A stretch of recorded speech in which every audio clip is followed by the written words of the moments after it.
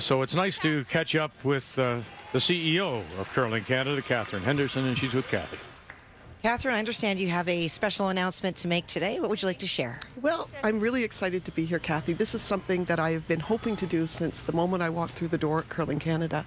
And I do want to announce that today we are going to equalize the men's and the women's purses for our two national championships, the Scotties Tournament of Hearts and the Tim Horton Brier.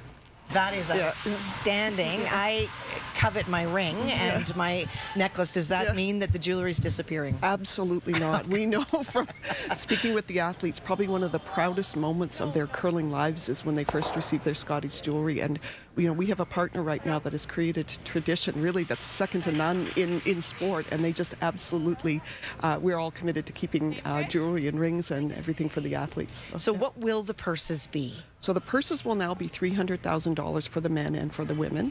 Wow. Now, I know that you told me previously that when you joined Curling Canada and you looked at the scenario, that you saw the difference and set out to change it. Why was it really important to you? Well, I think, if you take a look across industries, obviously we want to get, equal pay for equal work. At the same time, the Tournament of Hearts, it had a lot of people, particularly Kruger Papers, the Scotties people who originally invested in it.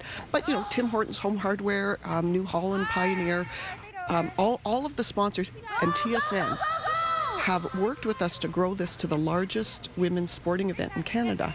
And at one point, people would say, well, when are you going to play with the big boys? And I think we've got this thing now, it's the size. We're not talking about big boys anymore. We're talking about big sport. That's wonderful. I know that one of the other changes you've talked about making at this year's Scotties in Moose Jaw is a leadership conference to help grow women to leadership positions in the sport as well. Absolutely. And, I do a lot of work actually in that area, Kathy, and what we know is that when you have young women, young leaders, and they don't see females at the top, they don't know where to go and what to do.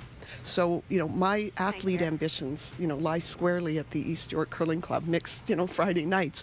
But I really want to take those young coaches, those young, medical people, those young umpires and technicians and people that work in the sport, young administrators, and bring them up through and make sure that women really are a huge part of this sport because it's played by women, fans are women, and I want to see it run equally by men and women. That is absolutely wonderful news. Thank you from all the women that have played in the Scotties and that will in the future. Thank you. Yeah, well, you're very welcome. And thank you.